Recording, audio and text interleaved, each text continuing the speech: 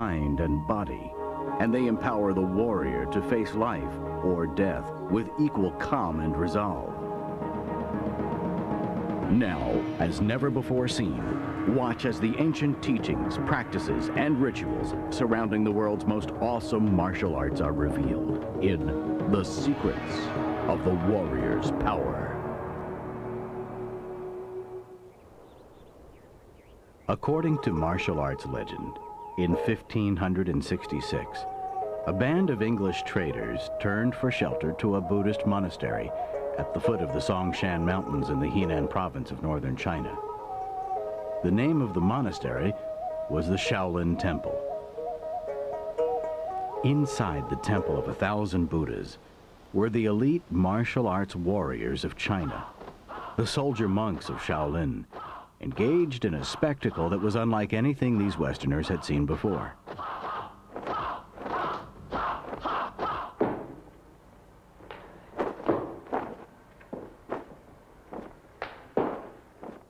But in the climate of dynastic intrigue and repression that characterized the dying days of the Ming Dynasty, the martial techniques under practice were a closely guarded secret.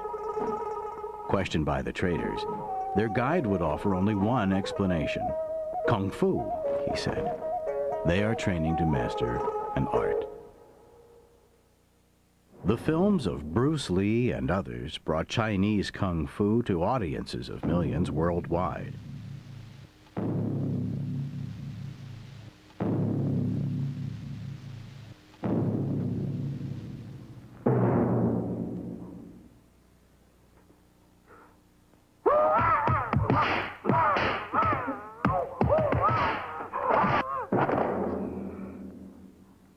Today, the term Kung Fu is synonymous with the traditional fighting arts of China, arts that many believe are the basis of all of the Asian fighting systems. When compared to Korean Taekwondo or Japanese Karate, for example, some of the differences are easily visible.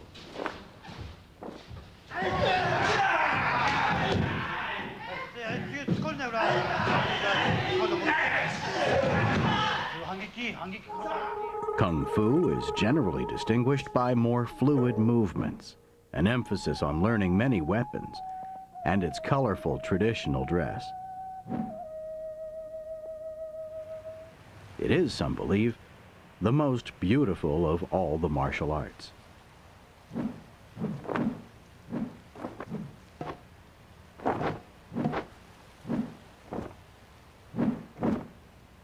But save for an initiated few, the true nature of Kung Fu remains a mystery.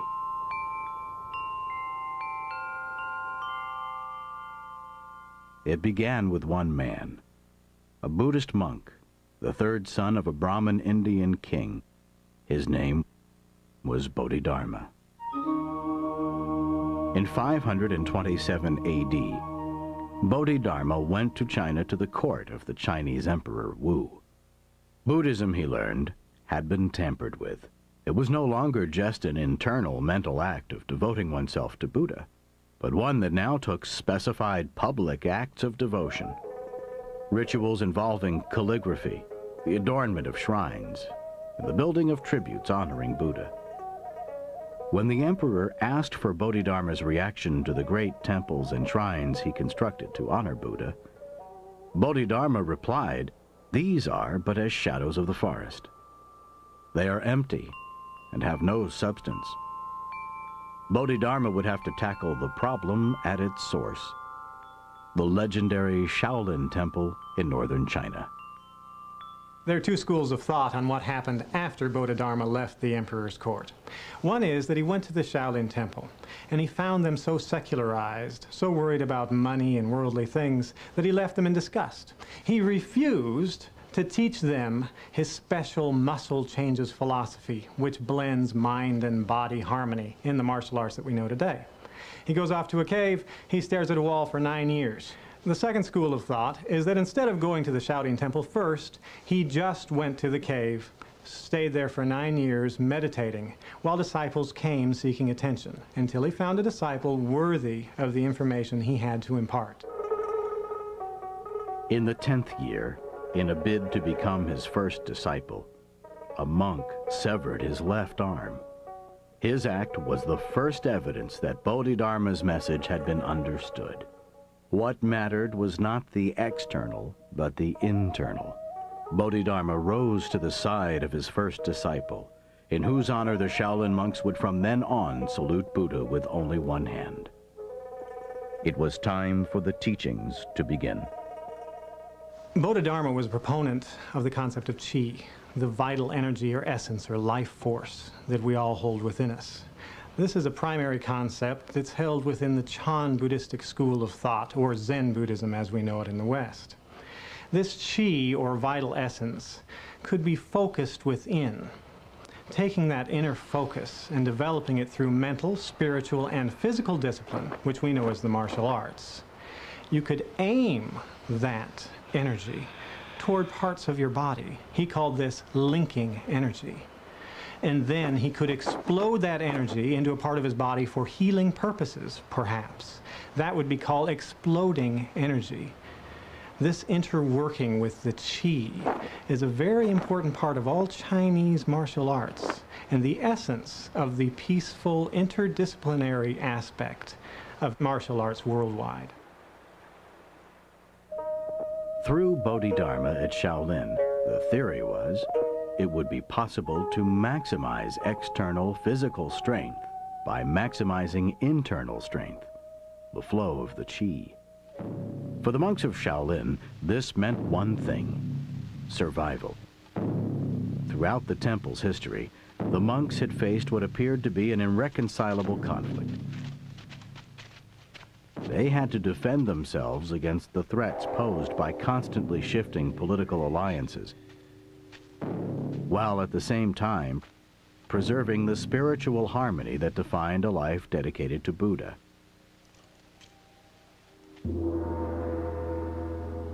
If Bodhidharma's beliefs and teachings about qi were accurate, the monks' ability to worship was also the basis of their ability to ward off aggressors. That was the theory. The question was, would Bodhidharma's theory work? In medicine, the existence of this unifying force, or qi, has long formed the very basis for the practice of acupuncture.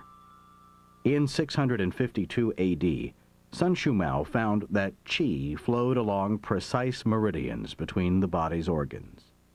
Using tiny electrical charges generated by acupuncture stimulation, he could affect this energy field and redress imbalances, remove blockages, and ultimately heal patients. For contemporary Kung Fu practitioners, the existence of qi has never been under question. When properly focused, this is the energy that enables them to transcend the physical limitations of flesh and blood and perform feats that appear to challenge the impossible.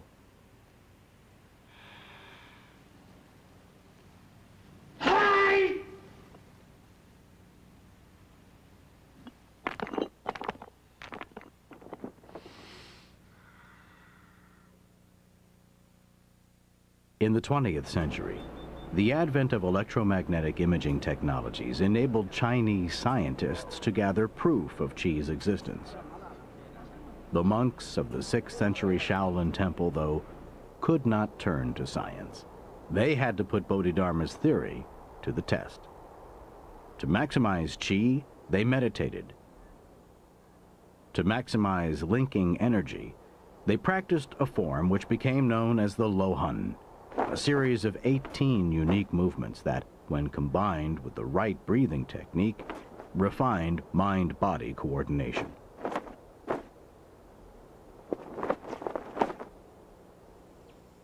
To develop explosive energy, they followed a training regimen of unparalleled severity, a regimen with one objective: to create a warrior whose resolve no aggressor could disturb.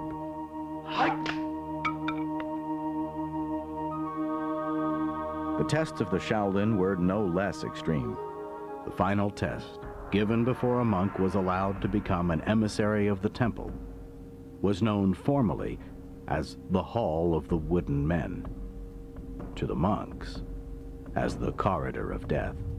It was a test in which monks who lacked the capacity to defend themselves and their temple died an often painful death. The test consisted of a long corridor lined with 108 mechanical dummies primed to randomly release weapons with deadly precision and force. Blocking the exit sat a burning 300-pound cauldron.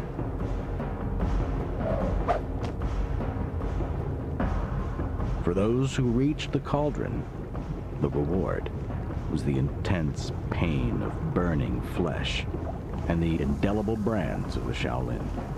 A tiger on one arm and a dragon on the other. To survive was a victory of the Qi. The annals of Chinese history testify eloquently to the effectiveness of the Shaolin martial arts. And for more than 400 years, the temple prospered. But the political climate eventually shifted.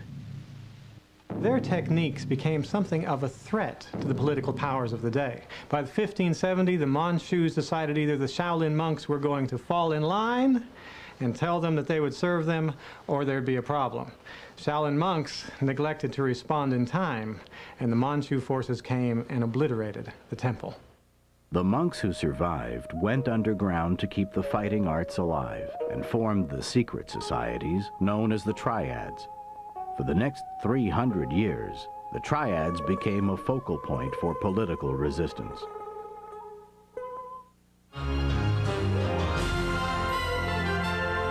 Arts came in the 20th century during the Chinese Cultural Revolution. With the rise of communism, the Chinese government under Mao Zedong denounced all practice of the martial arts as futile and superstitious. Practitioners faced brutality at best. At worst, execution. Seeking refuge, many fled to Hong Kong.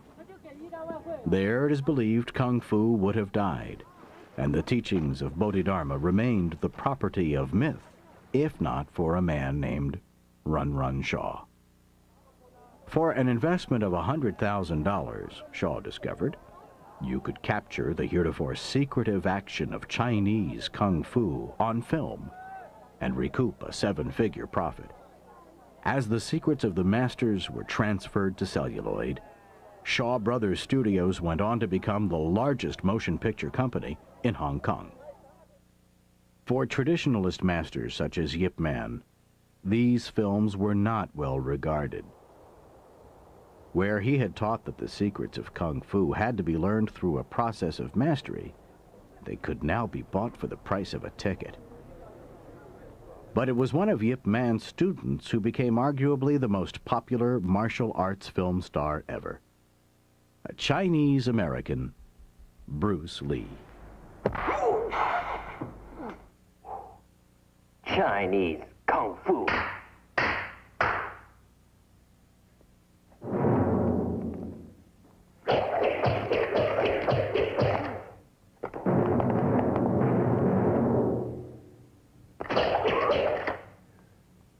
Get him!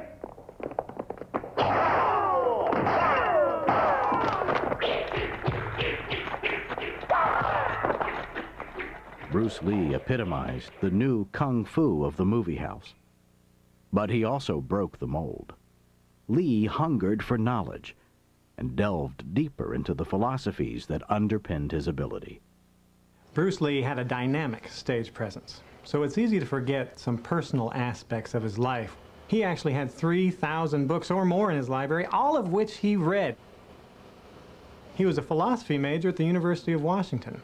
He combined his standard, westernized, traditional philosophy background with the philosophy background he'd been born and lived with of his own culture, the Eastern background.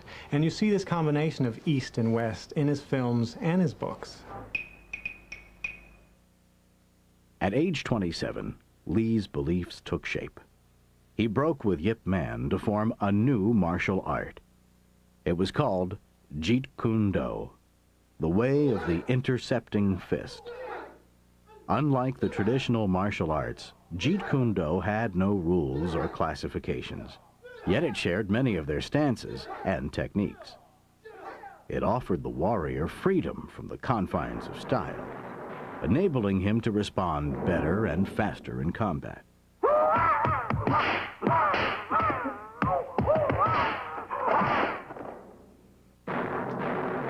For Lee, the same philosophy applied to his teaching. "I cannot teach you," Lee told his students. "I can only help you explore yourselves."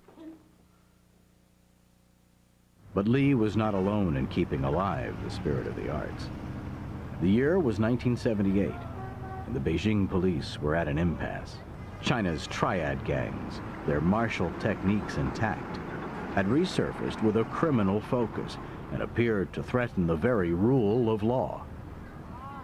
Powerless to stop them, since handguns had been banned, the police turned to their last resort, Pan Ching Fu. The man who, at the age of 30, had already been a national legend for nearly 20 years. Thanks to him, 23 triad gang leaders were brought to justice. Some, Grandmaster Pan captured single-handedly. Pan didn't just know the gangsters' techniques. He had one they couldn't counter. Like the monks of the Shaolin, Pan trains in what is known as the iron body style of Kung Fu. The monks developed iron body training to focus and intensify their chi, to harden their bodies. By punching or hitting an object with increasing force hundreds of times every day, eventually, it is said, the body becomes like iron itself. For over 38 years, Master Pan has trained his iron fist by hitting a steel block 1,000 times a day. Now, anything less than steel would shatter. Very, very useful. It's very Just useful. one punch. Just one punch and they are unconscious, for Just sure. use 30% I only power. use about 30% power. It's very strong, very hard. And I have power, speed power. One punch, boom. Although he is quite comfortable now in his home in Canada, Master Pan's life was much more difficult as a youngster, orphaned at the age of 6 and living in the crime-ridden city of Qingdao. Pan needed a means of protecting his younger brother and sister. He turned to the Zen Buddhist principles articulated 13 centuries earlier at Shaolin. It wasn't long before he earned the nickname Shaolahu, or Small Tiger, because of his skill and aggressiveness. After studying with 15 masters, he went on to teach, eventually becoming the lead national coach of the People's Republic of China, and one of China's most respected martial artists. Pan has other names, including the Eagle Claw and Sifu Pan. But the most common comes from the 1990 cult martial arts feature Iron and Silk. To audiences worldwide, he is known from that film as the Iron Fist.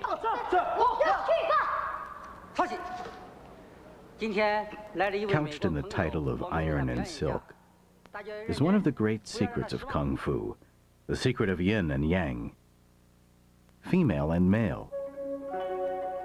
It is known as the principle of opposites. Heat cannot exist without cold. To have light, there must be dark. Ultimately, the theory goes, they become one in the same. According to the Chinese, yin is the soft, passive, negative force. Yang, the hard, active, positive one.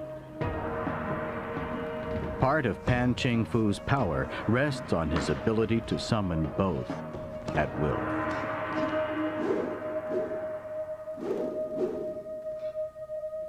Power speed and power and accuracy. Master Pan's power also comes from continuous, rigorous training. To maintain flexibility, daily stretching for nearly every part of his body is a necessity.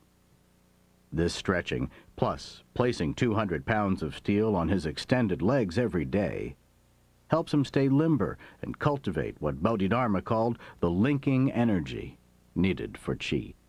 Must be do your best. Do you understand? Yes, sir! Go on! Master Pan also teaches the explosive energy that maximizes the student's capacity to deliver the Qi.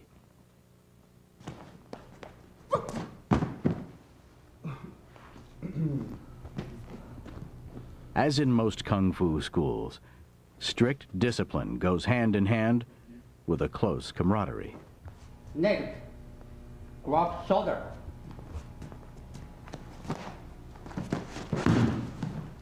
The self-defense techniques of Kung Fu, developed from centuries of practical application, are simple yet effective. They can stop nearly every opponent in his tracks.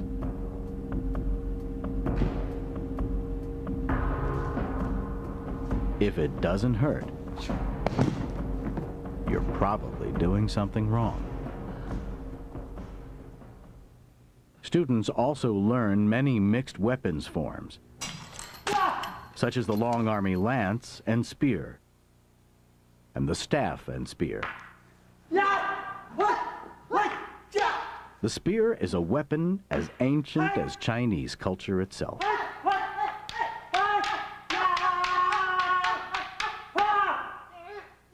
To master it is a milestone for the aspiring disciple. The Chinese spear, both in 9 and 18-foot lengths, combined a thrusting point with a slicing blade. It was a devastating weapon. For foot soldiers, it was one of the last defenses against oncoming cavalry. In the 1800s, the British acknowledged its superiority over their bayonet.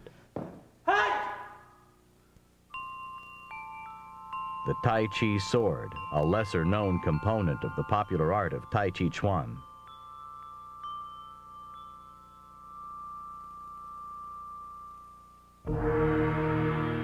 And the double broadsword forms.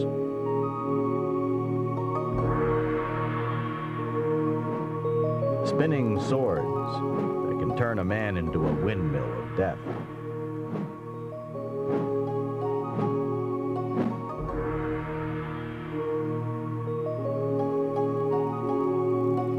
The broadsword is one of the most widely used weapons in Kung Fu. Light and maneuverable, it evolved from the long-handled knives the Chinese used before 200 AD.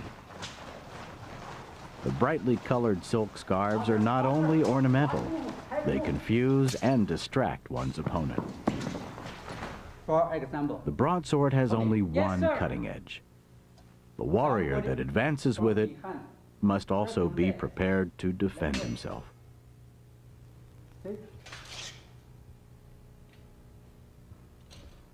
show again, show again. The blade of the broadsword can easily cut through a coat of armor and the adversary within. Open stomach very easily. Take it head off. Yeah, quickly. The chain whip, complete with metal barbs and easily enclosed in a hand or garment, first presents the yin of defenselessness, then the yang of the surprise assault.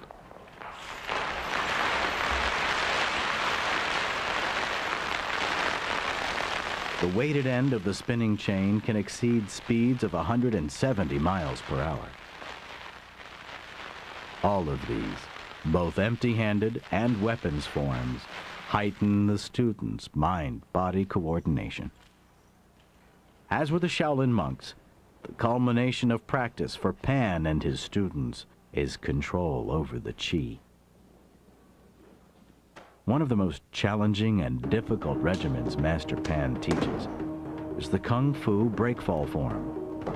The breakfall form builds suppleness and pliability, so the warrior can attack like iron, yet land without injury like silk. Again, the yin and yang. Because of the many dedicated Kung Fu practitioners, Master Pan and others, there's been a surge of new interest in the Chinese martial arts. The epicenter of that movement, it appears, is still rooted in Shaolin.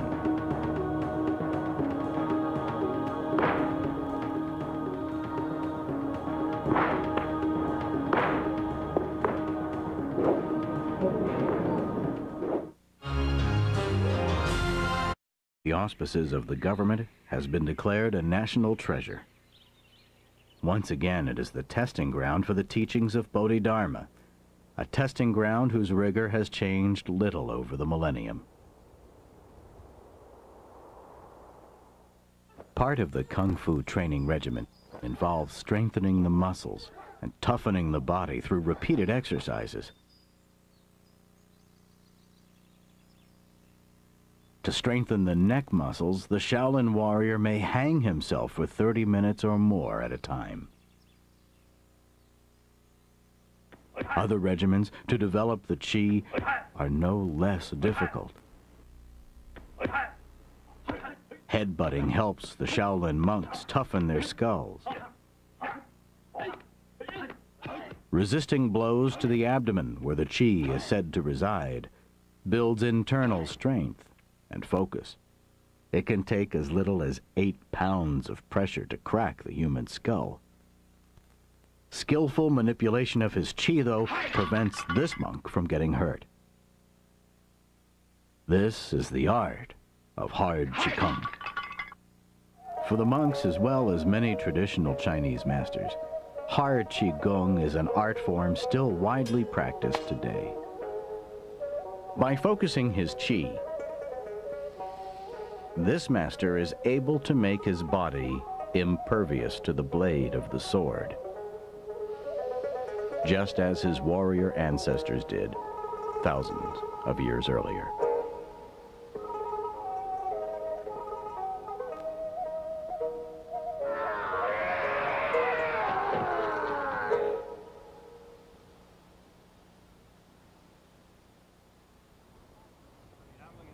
For over 15 centuries, the skill of hard qigong has protected the monks of Shaolin from assault. But a new assailant has emerged for which the techniques of Bodhidharma are ill-equipped: the tourist. Glorified by the media, the Shaolin Temple, still a holy shrine and monastery, has become a popular attraction. However, like countless times before, the ancient principles of Kung Fu are adapting and surviving, this time by moving to the New World, New York City. It is here in downtown Manhattan that Chinese monk Shi Yanming has opened the USA Shaolin Temple. To those who hunger for knowledge, he teaches the values and martial arts made famous at Shaolin. 1, 2, 3, 4, 5, 6, 7, 8, 9, 10, 1, 2, 3. Monk Shi Yanming began his 25-year study of Chan Buddhism and Shaolin Kung Fu at the age of 5. 7. In 1992, he came to the United States. His motives, he believes, were those of Bodhidharma 15 centuries ago.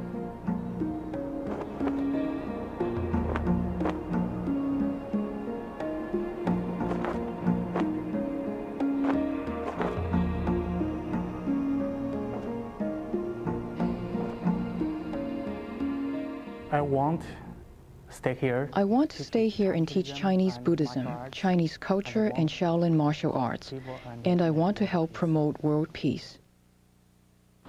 Though New York City may seem like one of the last places he would like to teach his arts, monk Shi Yanming is quite content.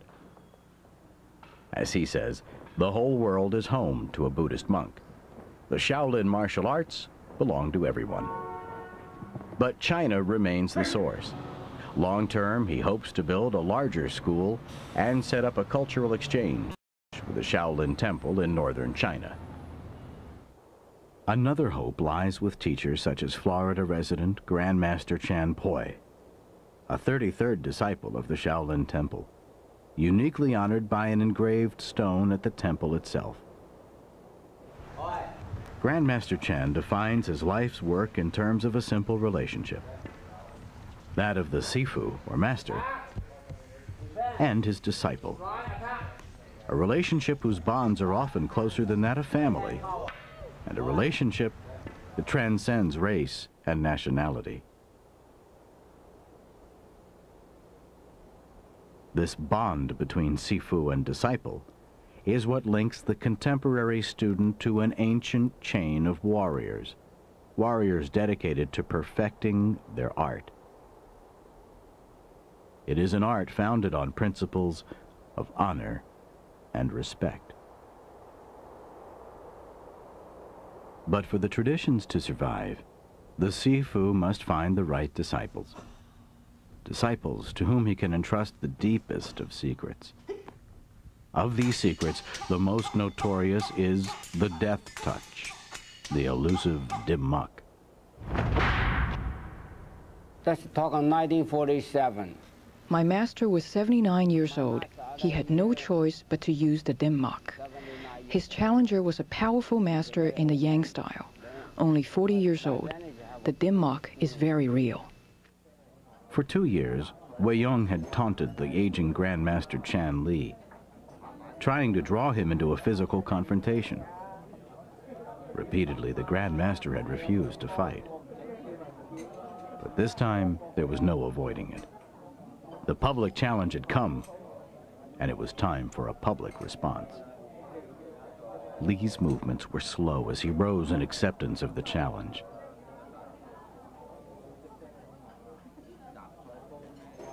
Then, without perceptible effort, he struck. It was the Dim Mak, the death touch. To the unknowing, it seemed like a tap. To the initiate, it was a movement that harnessed Li's chi and drove it into the core of Jung's body. With that one strike, it was over. Jung never walked again. Bodhidharma's theory of being able to focus your chi to such an extent that you can heal your own body finds physical application in the art of Dim Mak. There are pressure points, it's a medical fact, that one can touch and cause unconsciousness. It is a healing power or an offensive power. The Dim Mak technique is presumed to have come from the Chinese art of Chen Shui, or spotting, attacking the body's vital points. The premise is simple. If one's chi can be controlled within the confines of the body, it can be directed, as the ultimate defense, outside of the body, to short-circuit an opponent's nervous system and injure internal organs.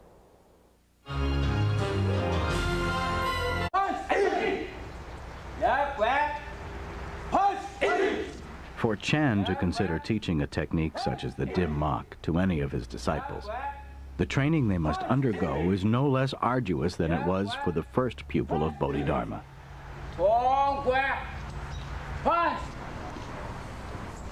Grandmaster Chan's style of praying mantis kung fu is elaborate and complex.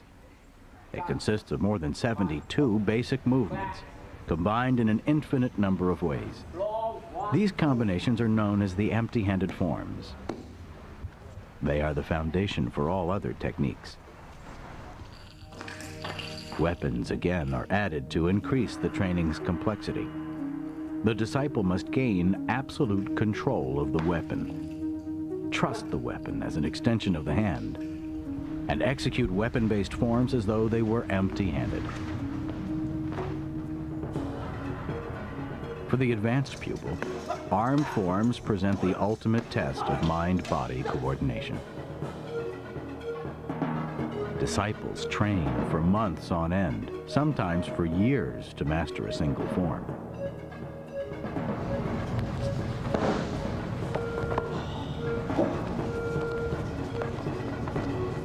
There is a saying that to gain proficiency in forms such as Fan Chi takes 3 years of continuous training.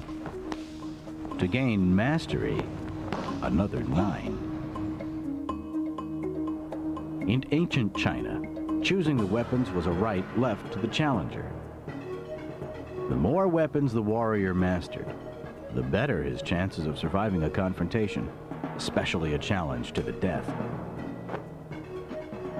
The formidable double hammers wielded by a worthy warrior could swiftly crush the bones of an adversary. Other weapons were less obvious. The fan, traditionally a symbol of grace and gentility, could, in the hands of the right master, decide the outcome of a fight. One of the most noble of weapons is the Quan Do. Quan referring to the famous 4th century strategist General Quan who created it. And Do meaning sword. The original weapon was very heavy, sometimes upward of 50 pounds, and fashioned entirely from hand. Its 5-foot reach and weight was designed for use on horseback, to make it easy to sever an opponent's limb or head. Eventually, as wood replaced the metal shaft, the Quan Do became lighter, and like its cousin, the long army lance, it became a popular weapon among foot soldiers. The long army lance did not share the Quan Do's nobility. Its chief use, to slice off the legs of the enemy's horses. In combat, a slight inaccuracy can mean the difference between life and death. And it is when the warrior faces multiple opponents that the odds are at their highest. Students of traditional Kung Fu learn a minimum of 18 weapons. Grandmaster Chan, an authority on Chinese weapons, teaches 46. Grandmaster Chan's own regimen includes training in more than a dozen series of movements or forms every day. It's a regimen that has changed little since he emigrated to the United States in 1960. Grandmaster Chan also trains on the plum flower posts. Long a secretive Kung Fu technique of the Shaolin, practicing and fighting atop these plum flower posts helped the monks develop a keener sense of balance, agility, and leg strength. In ancient China, sharpened bamboo stakes were sometimes embedded in the ground below. The fighter who lost his balance oftentimes lost his life.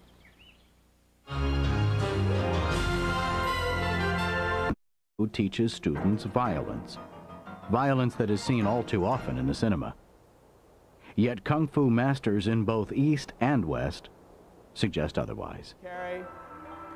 Master Dennis Brown, another master in Shaolin Kung Fu, works with students from all walks of life, including those from the inner city at his school just outside of Washington, D.C., the nation's capital. In Brown's view, people in the inner city environments of the West face a similar set of circumstances to the monks of Shaolin. They are searching for enlightenment, for freedom, and escape from some of the outrages of their fortune. One means is the freedom offered by drugs. Another means is stepping outside the law, possibly as the member of a gang. An alternative, Master Brown believes, is to study Kung Fu. I came up thinking that you never use your skills unless it's absolutely necessary. I kind of teach in the school, as I was taught, that that is the lowest level of self-defense. First, you should be able to avoid conflict, just not be in situations that are going to cause conflicts. Just don't carry yourself in that way. If you find yourself in that situation, then try to get away from it, to avoid it. Go out the back door, go around the street, cross the street, anything. There's no shame in that.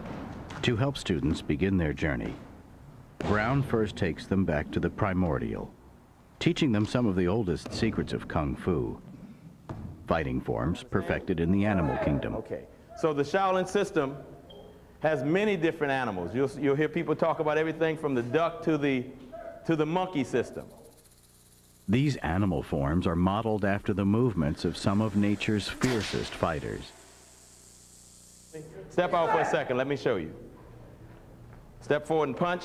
Again, you would carry over here with the strike to the eyes, to the throat. Eagle's claw! Eagle's claw. Make sure that it locks back, it grabs in. Step out for a second. Everybody hold it, and you watch. Stand up. It's not a grab to the throat, not just squeezing the throat, but reaching in, grabbing with just the fingertips, just here, so that you reach in, pull out on the throat. You see? Not squeezing the back of the neck, squeezing in. So it goes in. It looks just like an eagle's claw. Rolls up and down. Everybody understand? Yes, sir. Once again. Ready? Sir.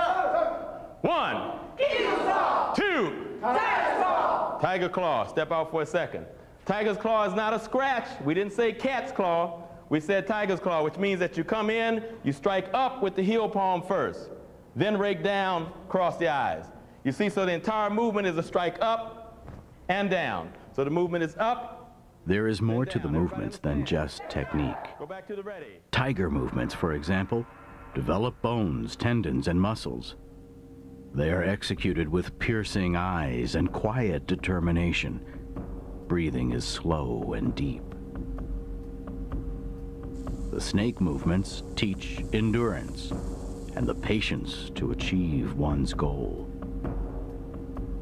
For Master Brown, as expressed by American author and black belt John Donahoe, the martial arts build rather than erode the relationship between the individual and the society.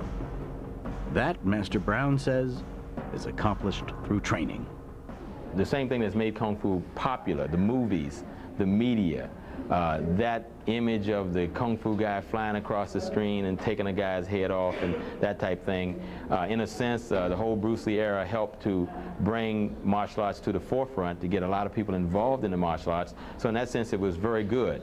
But at the same time, the image that was projected was just that it was just about fighting. And it's a lot more than that. Martial arts is a way of life.